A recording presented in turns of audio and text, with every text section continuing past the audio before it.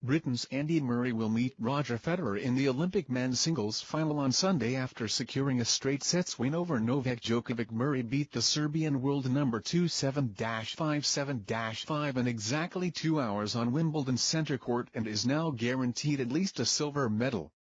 Standing between the Briton and the biggest title of his career is Federer, who beat him in the Wimbledon final.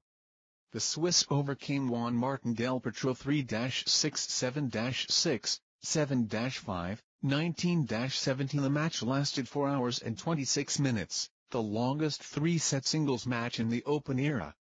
It was a big match obviously. Very tough from start to finish, said Federer, who won his 7th Wimbledon singles title at the Olympic venue just a few weeks ago. I don't think I have ever played as long a set in a best-of-3 set match, so it was very physical at the end and so mental.